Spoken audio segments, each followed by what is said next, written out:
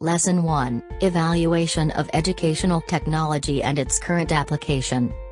Sometimes, we do the wrong things for the right reasons. Objectives. 1. Classify technologies based on their uses. 2. Analyze the different procedures in using specific technology in teaching, and 3. Relate educational technology in real life. Let us have an activity first as an introductory to our lesson for today. Here are the directions. The class will be divided into 2 groups. They are to guess the word being described by the pictures. At first, 1 picture will be shown up to 3, similar to 3 chances if they can't depict the first 2 pictures, as a clue to the word. Each group has 1 chance to guess each picture. The fastest group to tell the word being described will receive the point. The winning group will receive +5 to the activity after the lesson discussion. Are you ready, class? If yes, then, let's start. Here are the first 3 pictures. What is the word being described by these? If you answered preview, you got it right. Next. The answer is time. Another. You're right. Size is the word. Okay, next. Very good. The word is color. Lastly. Exactly. The word is durability. Well done, class. Now, the winning group will receive +5 as promised. Now, let's move to our discussion. The current educational landscape has changed significantly with the introduction of new technologies. In the last couple of years, administrators of schools, colleges and universities have been new technologies have challenged the time-tested presentation hardware and software education is matched with fast-changing technology and a vast area of study and other concern on the massive training of teachers in the current so as to be able to university answers that help facilitate knowledge concepts brought about educational technology as a source of the questions like how an educational technology or more importantly educational process is evaluation and materials and examination and evaluation of information and it is also important as a work in understanding of the term as it enables the students to imbibe information, educational technology is the development or international dictionary for evaluation of visual application knowledge it is the process is more educational technology also stated that technical and evaluating the application of the result of research or scientific studies which may be material or non-material to indigenous and material. A combination of rich types of non-material like educational technologication except you are hardware and www is so simple for many students to understand material and technology refers to the study of synthesizes different web languages and processes of information types of research and for analyzing sharing of educational technology can be classified into the system also provides students easier and faster access to adequate material further provides applied technology materials or the meaning technology is the use of media equipment for hardware like application as educational technology while high-tech application of overhead and technology LCDs it can also be made up of resistance materials that various high-technology experience with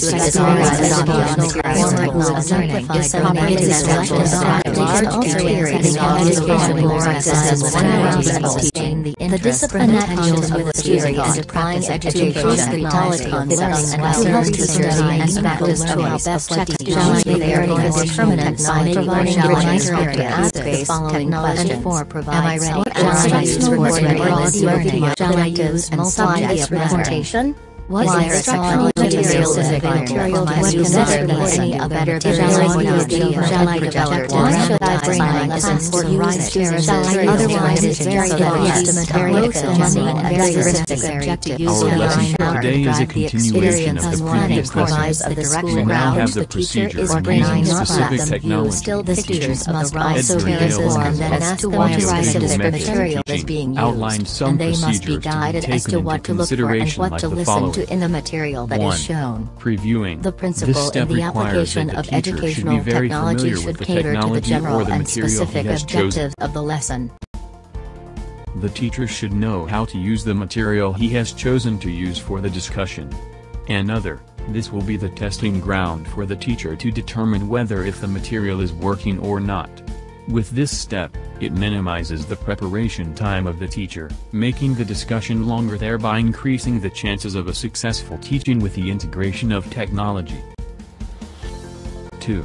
Effective timing refers to the phase of the lesson where the technology can best be used. Not all materials are suited at different phases of the lesson. There are some cases that it will just cause a confusion.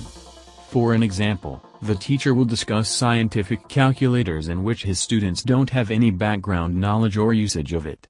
Would it be productive? Certainly not. When the material is placed on the right timing, there will be an increased chance of efficient learning of the students. Use time wisely.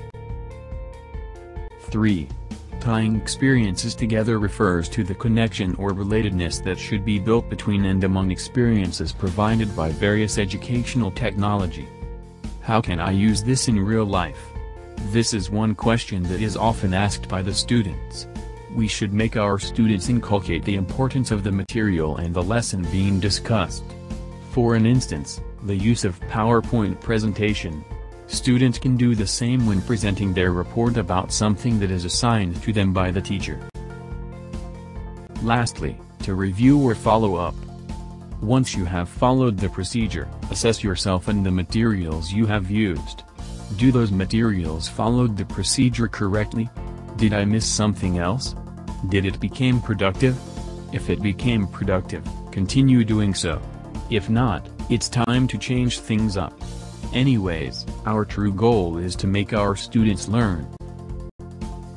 Next. Criteria in evaluating educational technology. Evaluation is an integral part of teaching. We, as teachers, need evaluation to assess whether if our students really learned, especially using technology in education.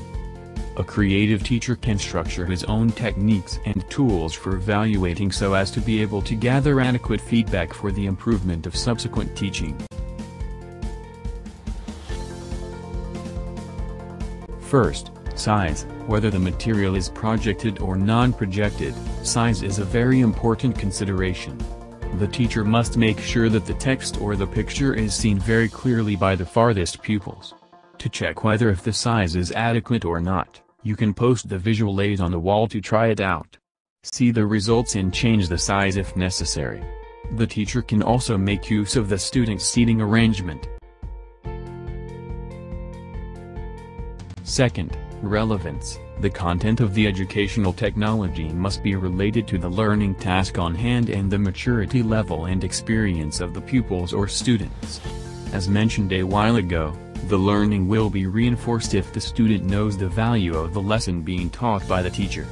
They may relate it on their own experience or may try doing so. As such, they apply what they learned.